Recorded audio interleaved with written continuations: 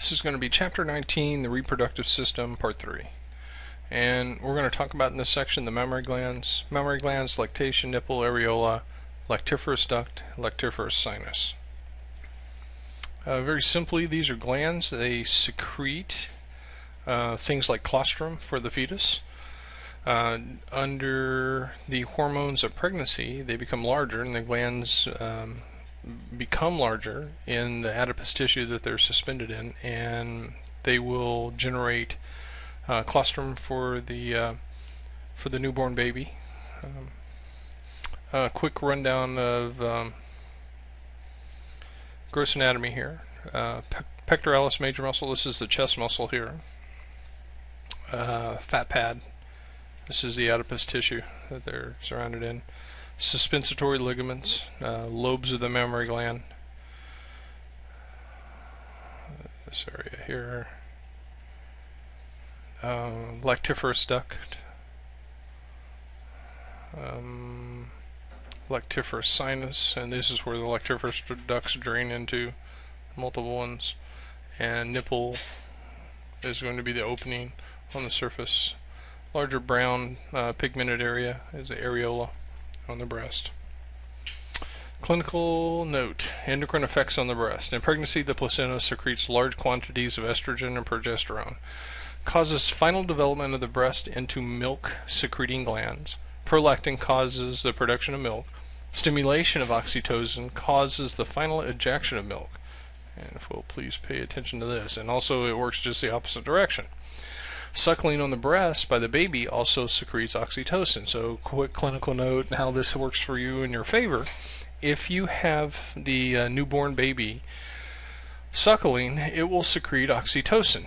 Now, sometimes one of the most prominent causes of bleeding is a piece of placenta that is stuck to the interior of the uterine wall. And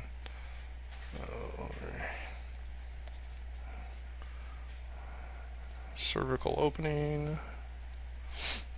At this point, it's 10 centimeters. This area here will continue to bleed. So an easy way to cause one more final good contractions or some contractions to occur to the endometrium and probably release this so it can be expelled and the bleeding will stop is to have the baby suckle. Suckle will release oxytocin, contractions will be more prominent, the placenta will pass, and all the areas that if it did stick to the chorionic villi would be removed at that point, and bleeding would stop or come to at least a good halt. Clinical notes: breast cancer, malignant metastasizing tumor of the mammary glands, leading cause of death between women 35 and 45 years old. Family history is going to be prominent. Pregnancy after 30 years old, early menarche, late menopause. Rare, but about 400 men die each year from breast cancer. Hormones and the female reproductive cycle. These are the hormones of the follicular phase, and they're pre-ovulatory. So this is before the ovulation occurs. They release estrogens. The most important is estradiol. Effects on the hypothalamus. It stimulates bone and muscle growth. Establishes female secondary sex characteristics, maintains functional accessory reproductive glands, initiates repair and growth of the endometrium, and this is going to be important. This is where if an egg gets fertilized, that it's actually going to set up is in the endometrial lining. Regulate gonadotropic releasing hormone and gonadotropin secretion through feedback to the hypothalamus and pituitary. Hormones of the female reproductive system continued, and these are hormones of the luteal phase, and this is right after ovulation occurs. So this is post-ovulation phase, and the corpus luteum pretty much secretes progestins and progesterone. Progesterone, which is the principal hormone of the luteal phase, prepares the uterus for pregnancy by stimulating the growth and development of the blood supply and secretory glands of the endometrium. Now, if we'll remember, after the secondary follicle had expelled its egg, the follicular sac turned into the corpus luteum, and if the secondary follicle became fertilized, then what would happen is that the corpus luteum would stick around for about 5 weeks and set up an environment in the endometrial tissue, or the lining of the uterine walls so that the fetus could grow and develop in a blood-rich atmosphere. Figure 1915 in your book, this is the follicular phase. Everything's kind of normal until we get a spike in luteinizing hormone and follicle stimulating hormone. And this is follicular development here, secondary, and this is when ovulation occurs. There's the egg. Now this thing then is taken and it turns into the corpus luteum, which is still in the ovary. If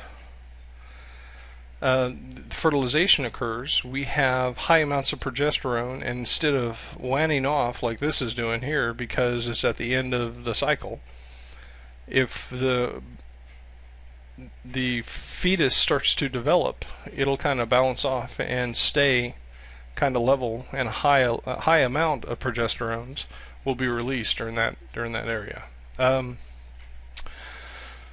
When the corpus luteum forms, ovulation occurs, corpus luteum forms.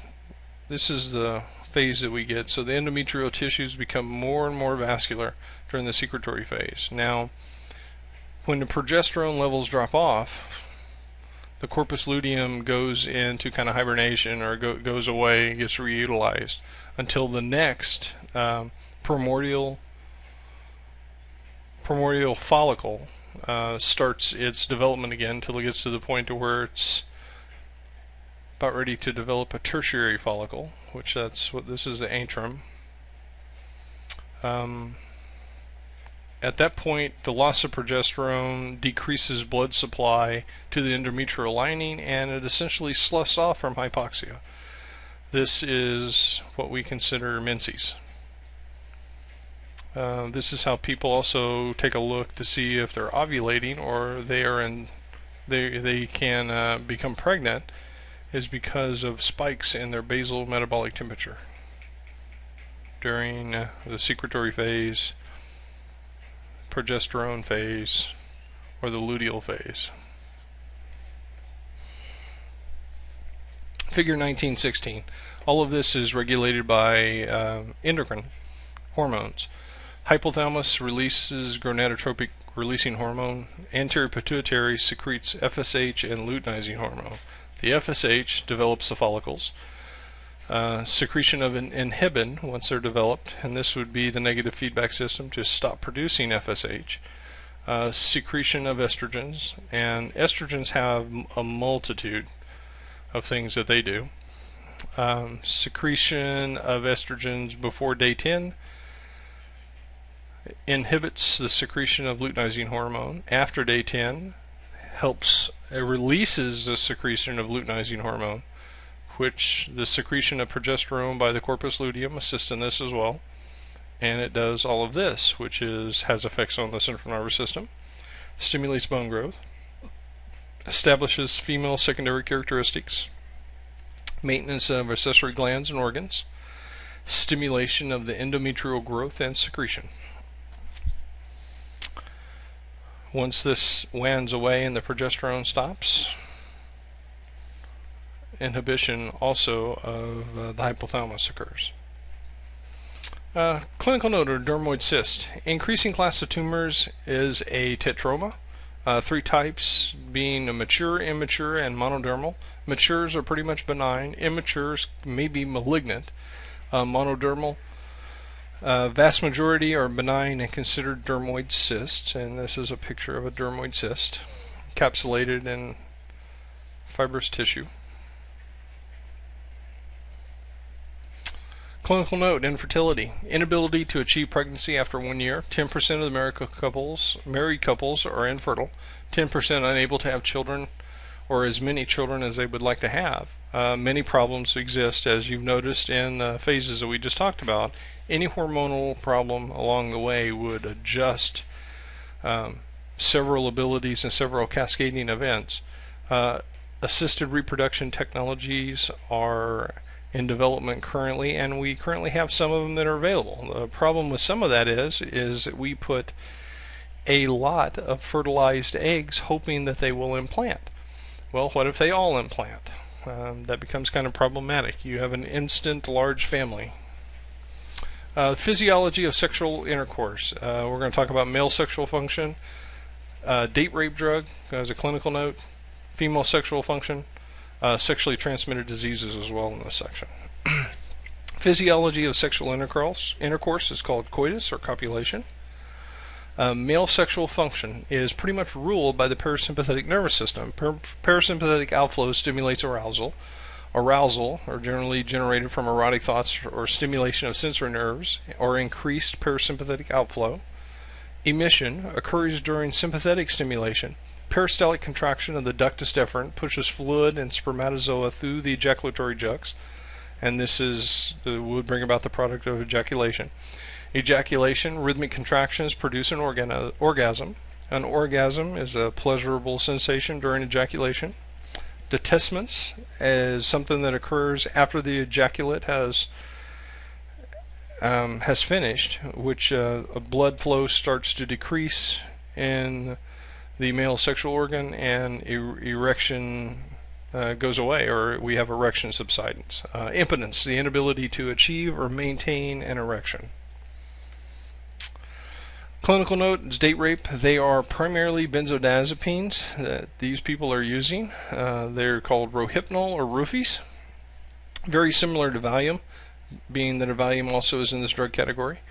Only 10 times more potent. Valium, Versed, and Ativan are used by emergency workers all the time to create an amnesic effect.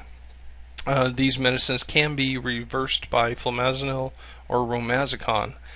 And the bad thing about them is they do provide amnesic properties, so the victims don't remember the actual assault, or they'll remember it'll be very fuzzy. Female sexual function. Clitoral erection causes cervical mucus glands and greater vestibular glands to increase their secretions. Parasympathetic stimulation also causes engorgement of blood vessels at the nipples, causing an increased sensitivity.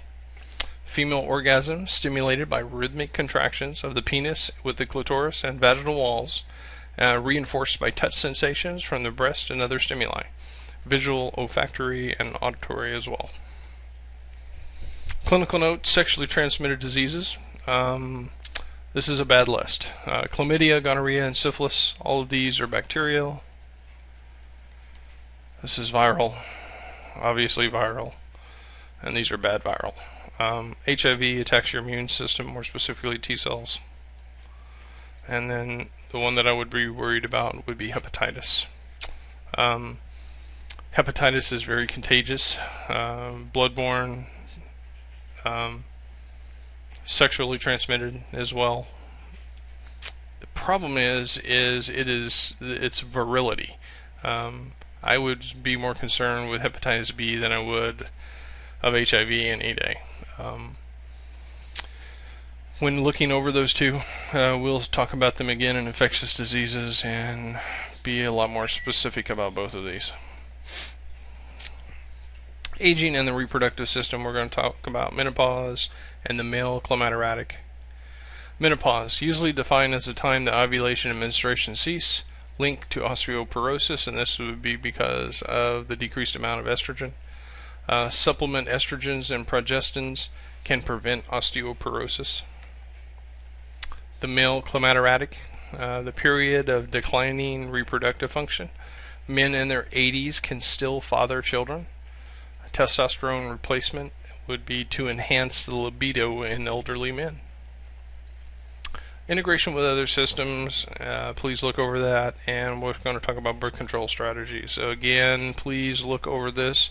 It's always the last page before your chapter review in your books, and look how many interactions this has with other systems.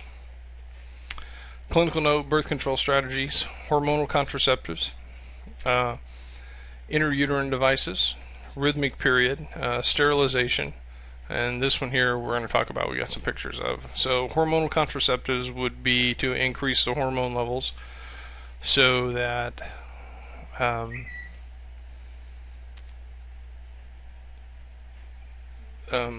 would increase the hormone levels so that those phases that we had talked about earlier would be in the proliferation phase, that it wouldn't really be the proliferation phase.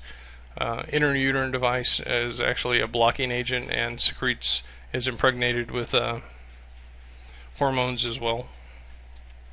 Covers the uterus or cervical area. Rhythm period would be, you would have to know your proliferation phase, your luteal phase, and so on. And then sterilization. I got a picture on this that makes this a lot easier.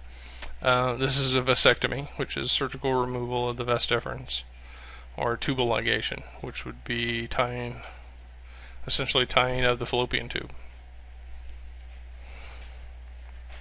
Quick overview of terms to know: amenorrhea, cervical cancer, cryptorchidism, which would be a testicle in the inguinal area of the abdomen, dysmenorrhea, endometriosis,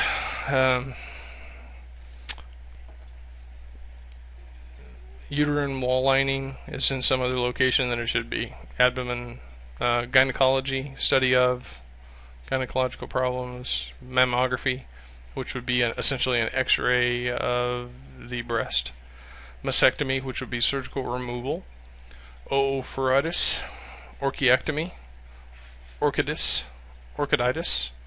ovarian cancer, which would be cancer of one of the ovaries, pelvic inflammatory diseases, generally sexually transmitted in nature or have had a problem with sexually transmitted diseases in the past, prostate cancer, cancer of the prostate, prostatectomy, surgical removal of the prostate, testicular torsion, remember they mostly go lateral, vaginitis, inflammation of the vagina, and a vasectomy, which would be surgical removal of the vas deferens. This brings us to the end of part 3. If you have any questions, feel free to contact me, 45219-7613, or smithor@emsa.net. On the Blackboard site, there's going to be 2 additional videos. One covering the menstrual cycle, which is very informative, like from the Science Channel point of view, and then the other one, excuse the music that it's keyed to, but it is a visual overview of fertilization to implantation. It'll cover probably pretty much a good part of chapter 19 and chapter 20. And that's it. There are 2 additional areas. They're in extras in the same video section on the Blackboard. Thank you.